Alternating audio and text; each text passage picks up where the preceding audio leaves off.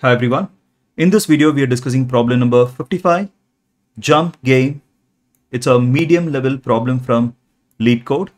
And let's read the problem statement. The description goes like this. You're given an integer array nums, and we are initially positioned at the array's first index. We can take it to be zero indexed array only, it doesn't matter.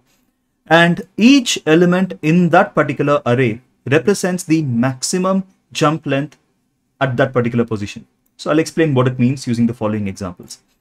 And our objective is to return true.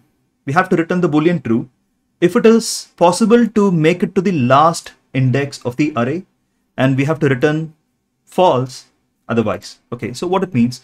So they have given some examples. Let's go through the examples, and that apart, we will check our own examples to understand the problem better, to come up with a better strategy to solve the problem. Example number 1. So this is the given array of integers. There are just 5 numbers here, 2, 3, 1, 1, 4.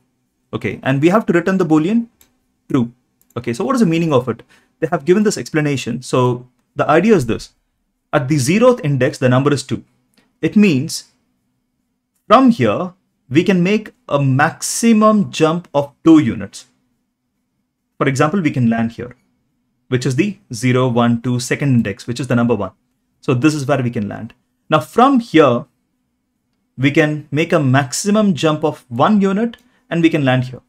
And from here, we can make a maximum jump of 1 unit and we will land here. That is the last index of this array, right? So it's possible for us to jump all the way from the left index, the starting index, to the very last index of this particular array. It's possible to reach the last index. Then we will have to return the boolean true. Okay, wherever it is not possible, by the way, this is not the only way you can do these series of jumps. There are multiple ways we can jump, right? So please understand the number given here is not the jump length, it's the maximum jump length. So if you see 2 here, it's not necessary that you will have to make a jump of 2 units. You can also jump 1 unit. That's absolutely fine, right? This is the maximum jump length. So instead of jumping 2 units, we could have just jumped 1 unit here and we will end up here. And from here, we can jump 3 units and directly reach the last index. So this is another way of jumping our way from the 0th index to the very last index. So the solution is not unique.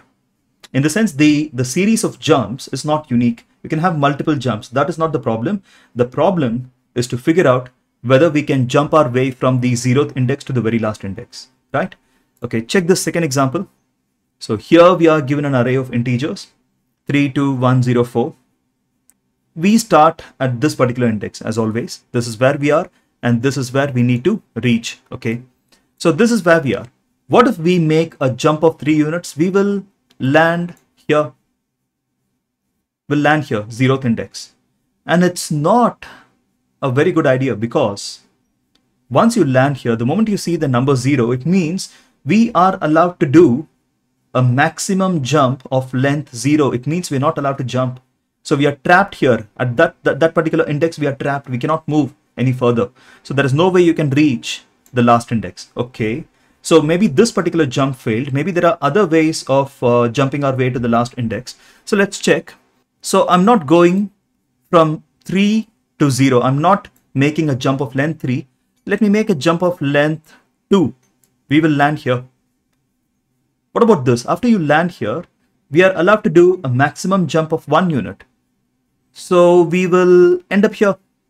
Once again, we are trapped. So it's not a good idea. Okay, again, I'm going back to the beginning. We saw that if we jump 3 units, it's a problem, right? If we jump 1 unit, again, it's a problem. Okay, eventually we'll get entrapped in this particular index. Okay, so I'm just now jumping 1 unit and we will end up here. Now, right here, once you're in this particular index, you're allowed to jump maximum of 2 units. If you jump 2 units, you will be caught in this particular index. Same problem as that of the previous index. Or if you just jump 1 unit, again, you will have to eventually go to this index where there is number 0, right? So there is no way we can make it to the last index here, right? So we will have to return the boolean false. This is the reasoning behind this particular example. Okay, and it's given that the length of the array can be anywhere ranging from 1 to 10,000, 10 power 4 that is, and each and every element in that particular array can range anywhere from 0 to 10 power 5, right? So 0 is the least number. Of course, we cannot have negative number. We cannot do negative jumps, right? It's not like we are jumping backwards or anything, right? We are always jumping forward in the sense like we are jumping from left to right, okay? So 0 is the least it can get. In the sense we cannot jump at all, right? That's the worst case scenario. Okay, so this is the problem statement. Let's now head over to the whiteboard to come up with a strategy to solve the problem. So here I'm going to show you two examples, and one of the example, the numbers I've hidden for a reason. I'll explain in a while. So one of the examples, I didn't hide anything, like you can clearly see all the numbers, so you know what kind of jumps to take. So this is where we are initially, 0th index, which is number 3. It means that we are allowed to do a maximum jump of length 3 units. Okay, so why not we just try that only? And where do we reach? We will end up here. We'll be at this particular index where the number is 1, which means we are allowed to do a jump of maximum 1 unit, which means we'll end up here. And the number here is 4, which means we are allowed to do a jump of maximum 4 units. So we don't even have to go that far, like we don't have room to go that far. So anyways, our aim is to reach the end of the list, and we can very well reach the end of the list by taking a jump of length 2. That's it. Okay. So like I told you before, this is not the only way you can go from the very first to the very last index. There are different ways you can jump and go from the leftmost to the rightmost index. There are multiple solutions, multiple ways of jumping and reaching the end of list. So that is not the problem. Okay, so we can clearly see it works, and we will have to return the Boolean true. The reason why I've hidden the second example is because in the first example, we are able to easily come up with this particular solution just because we have a full picture of the array, right?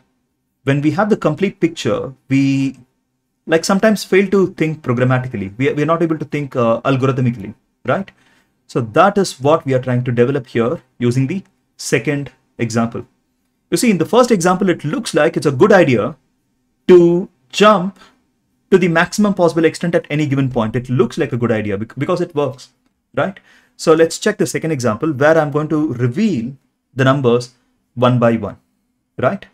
So let's see if the same strategy will help us. Okay, let's move this particular bar to reveal the numbers one by one.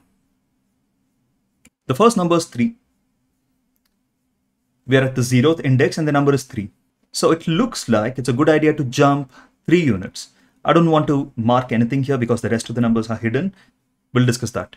Now let me reveal the next number, which is 2.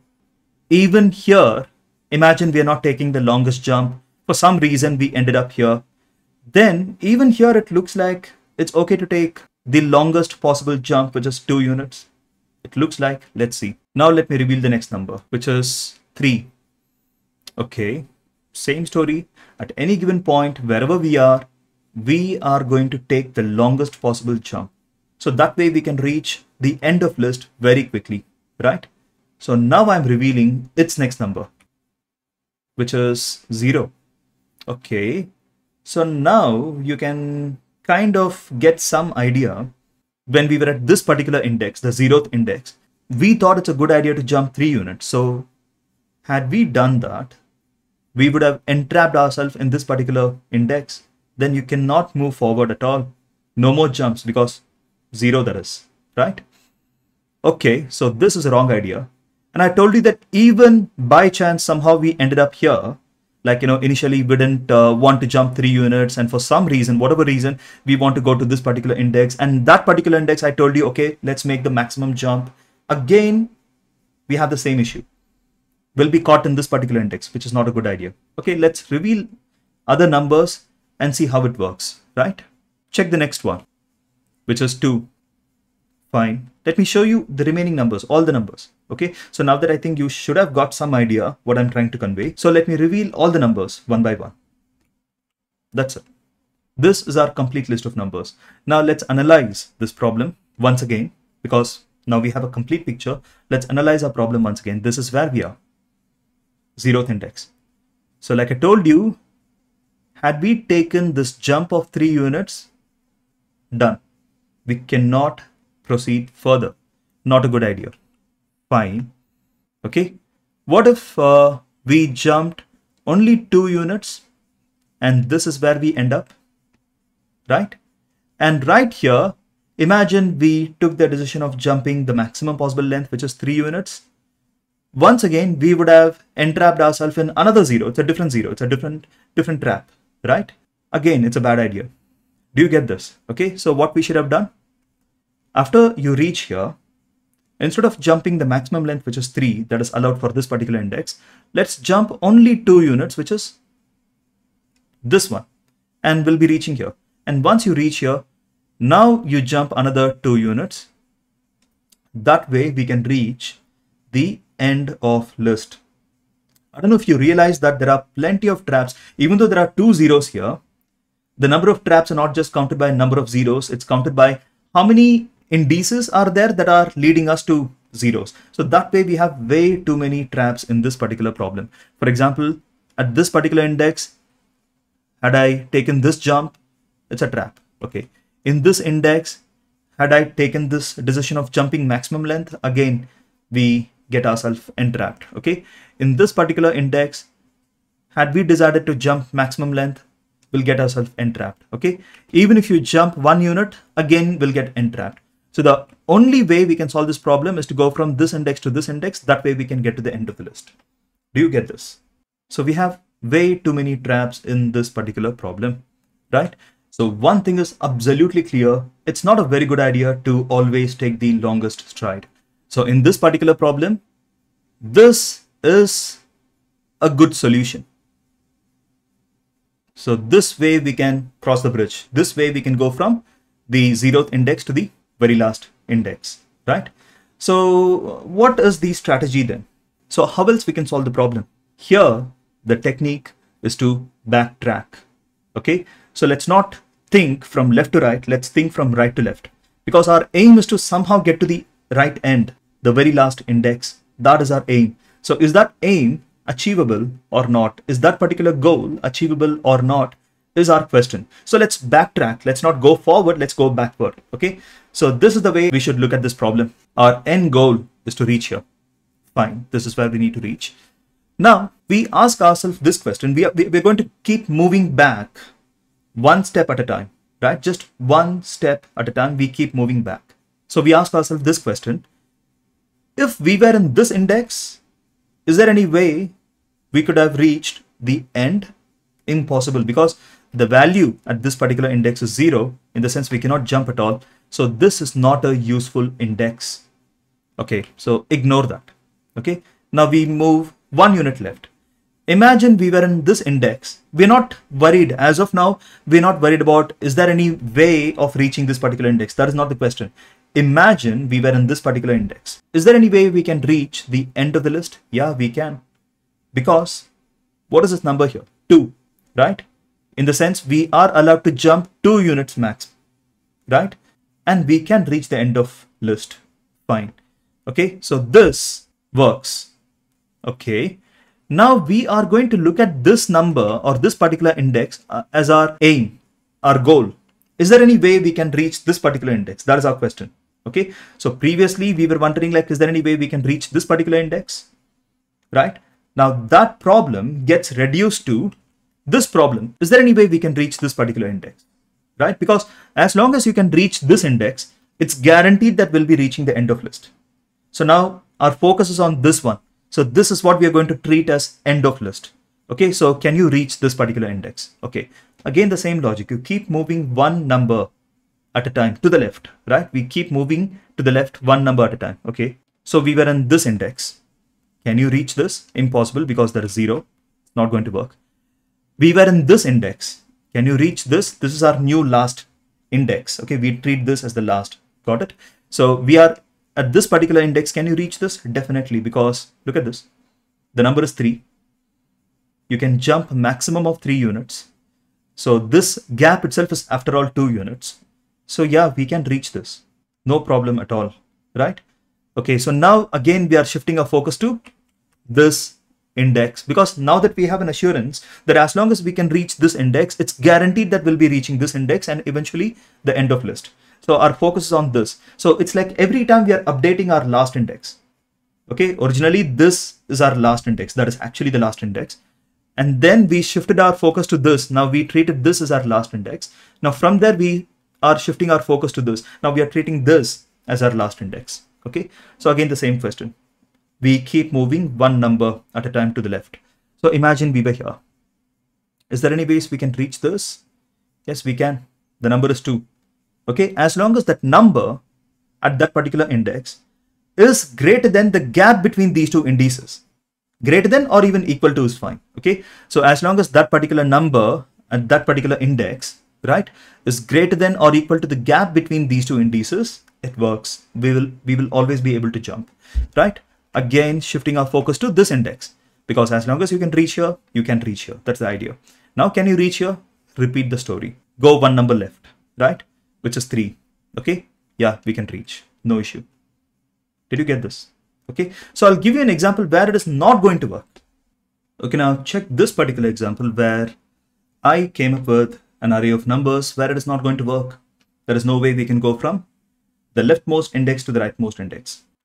So here we are going to check if our method, the backtracking method, is going to help us identify that it's impossible to go from left to right. Okay, let's check that. So backtracking is what we are doing here. So this is where we need to reach, and we keep moving one index at a time towards the left, right? So imagine we were here. Is there any way we can reach this index? Impossible, 0. The moment you are at 0, that's it, we cannot move. Okay, so keep moving left, one number at a time. Okay, imagine we were here. So is there any way we can reach the end of list, which is this index? Yes, we can, because look at this number 2. In the sense we are allowed to make a maximum jump of 2 units. Like I told you, the number at any given index, if it is greater than or at least equal to the gap, then it is going to work, right? Okay, so we are shifting our focus to this index, because as long as we can reach here, we can reach here, right? So this is our new last index. We are going to treat this as our new last index. Okay, so keep moving left. If we were here, can you reach here? No. Further keep moving left. If we were here, can you reach here? Again, no, because you can make a maximum jump of 1 unit. The moment you make a jump of 1 unit, we'll get ourselves entrapped. That's it. Okay, we can't do anything. Fine. Keep moving left. Okay, what if we were here? Can you somehow reach here? Impossible again. Okay, the number here at this particular index is 2, but this jump is 3 units. So there is no way you can make it. And you cannot also make multiple jumps and somehow reach here. Okay, so you can't go like to this index and then somehow go to this index and this index. It's not going to work like that. Okay, if at all anything, you have to go from here to here directly, because once you reach here or here, it is not going to work. We already know that. And there is no way you can directly go from this 2 to this 2 because the gap is 3. Okay, it's not working. What if we were here? Again, it's not working, right? Our maximum jump is this. We can reach 0, which is a problem.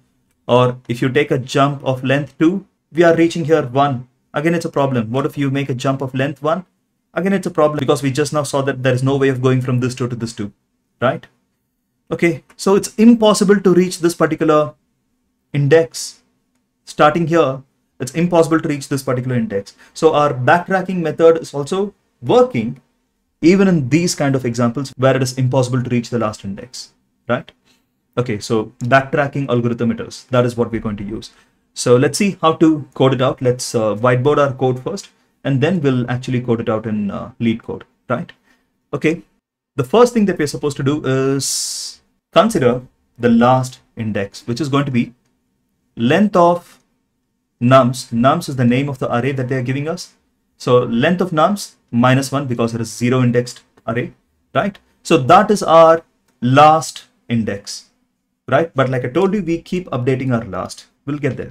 Okay, now we are introducing another variable. We call it move, and initially we set its value as 1. I'll explain what it means. I was explaining, right, during this backtracking method, I was explaining you that we keep moving left 1 unit at a time, 1 step at a time. So that is that move variable, right? We are going to use that in order to keep moving left 1 step at a time. Okay, so that is the move variable. So now we are going to introduce a for loop for I in the range of length of nums minus 1. At any given step, we are going to check if nums of last minus move is greater than or equal to move. Okay, what it means, I'll explain. So what is the meaning of nums of last minus move? So please understand we have set last as length of nums minus 1, which is literally the last index. And we have initially set move as 1. So what is last minus move? It's going to be the last index's preceding index, right? So for example, in this particular example you take, length of nums is what? 1, 2, 3, 4, 5, 6, 7. Length of nums is 7. So 7 minus 1 is 6. Yeah, this is the 6th index because it is 0 indexed. 0, 1, 2, 3, 4, 5, 6. Okay, we are here. Okay, that is last. We have set move as 1, right? So last minus move is going to be here, over here. Now what are we checking here? What condition are we checking here? The number at that particular index, last minus move, is this index, the second from last. So the number at that particular index, is it greater than or equal to move, right? Move is set as 1. So is this number greater than or equal to 1? It is not. So what is the message? It means that there is no way you can go from this index to this index. That is what it means. Had this been greater than or equal to move, in the sense, had this been greater than or equal to 1, if it is 1, if it is 2, if it is 10, no matter what, of course we'll be able to jump from this index to this index. But right now, in this particular example, it's impossible, right? So this is what we check at any given step, right? So what are we supposed to do in a case like that? If it is actually possible to make that jump, what are we supposed to do? We are going to update our last index. If you are able to successfully jump, then our last index is not the actual last index. We are going to keep updating our last index like I have shown you in these previous examples. Okay, so last index is defined to be last minus move, and right here we are resetting the value of move as 1. And just in case you're wondering, like, why should we reset the value of move as 1? It's already set as 1. So what do we mean by resetting? You will understand that in a while. Okay, check this. Whenever this condition is working, that is when we update our last index as last minus move, right? And we are resetting move as 1. Whenever this condition is not working, what are we supposed to do? If this condition is failing, like in this example, it is failing, right? Okay, this is the last index minus 1. This is the last index. This is the last index minus 1. And we clearly see that this condition is failing because nums at this particular index is 0, which is not greater than or equal to 1. This condition is failing. So we cannot make a jump from here to here. In that case, what are we supposed to do? Else, what are we supposed to do? We have to move. We have to keep moving one step at a time towards the left. Okay, so it's established that we cannot jump from here to here. So we have to check whether we can jump from here to here. That is our next sensible question to ask. So we have to go to this index. How can you go to this index? By setting the value of move as 2. In the sense, we keep incrementing the value of move by number 1. Do you get this? We will keep incrementing the value of move by number 1. Even if that is not working, it's going to work, but just for example's sake, imagine had this been 0. So even if this is not working, then what do? Again, we keep moving towards the left one step at a time. We will check whether we can jump from here to here. If that is failing, then again we'll go left and check whether we can jump from here to here, so on. So we will have to constantly keep moving to the left, and that can be achieved by only incrementing the value of move. We are incrementing the value of move, and please understand that we are subtracting that value of move from last. So it means that we are going left, right? We are traversing this list from right to left. And once we are done with this entire for loop, if we make it to the very first index, now how do we know that we made it to the very first index? Our last index, whatever initially we called as last, which is actually in literal sense the last index, is now supposed to be the first index. If that is true, it means that we have actually made it from the very last index to the very first index by means of these jumps, the permissible jumps, right? In that case, we will return true. This backtracking method works, we will return true. Otherwise, of course, we will have to return false. Did you understand this? So you understood the meaning of this particular condition, right? This conditional statement. Why do we even have this condition? Last is equal to 0. It means by means of backtracking, we are able to reach the very first index. That implies that we will be able to follow the rules of the jump game and go from the 0th index to the last index. If you can backtrack and go from last to first, then you can go from first to last also, right? That's the idea. Okay, so that is what we are checking here, right? So let's head over to Leetcode and check how our code is performing. So what's the first thing we are supposed to do? Introduce the variable last, which is in literal sense the last index of the given array of integers, which is called as nums. And we introduce another variable move, which is initially set to 1. And here we are creating a for loop. And how many times we run the loop? Length of nums minus 1. That many times we run the loop. And what are we doing inside this loop? Every single step we are going to check if nums of last minus move is greater than or equal to move. What exactly are we checking in this particular condition?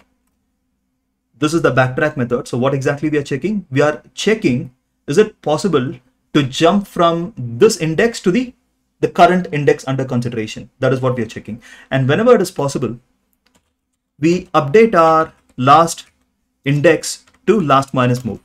And we reset our value of move to 1. And I have explained what it means to say we are resetting the value. Okay, because we are actually modifying the value of move. When we are modifying and how we are modifying the value of move every time this jump is failing. Every time the jump is failing, we are moving one step to the left to see at least from there can you make a longer stride, right? So else, in the sense whenever the jump is failing, we keep moving right. So how do you express that? Move is equal to move plus 1, right? And finally, what are we supposed to check? We are supposed to check if the last, what we are referring to as the last index, if it is equal to the 0th index. It means we successfully backtracked our way from the last index to the 0th index. It means, of course, you should be also able to go forward. So you can play this jump game, right? Okay, so whenever this condition is true, we return true. Otherwise, we return false. So let's test run our code. Should work. Let's see. Yeah, it does. Now let's actually submit the code and see how it performs in various test cases. That's pretty good. So speed is as usual good, okay, 90.75. And as usual, the memory usage is not that very good, but it's okay. Okay, we usually optimize for the runtime of our code, not so much for the memory usage of our code, right? So that's it. I hope this particular solution is clear. Thank you for watching.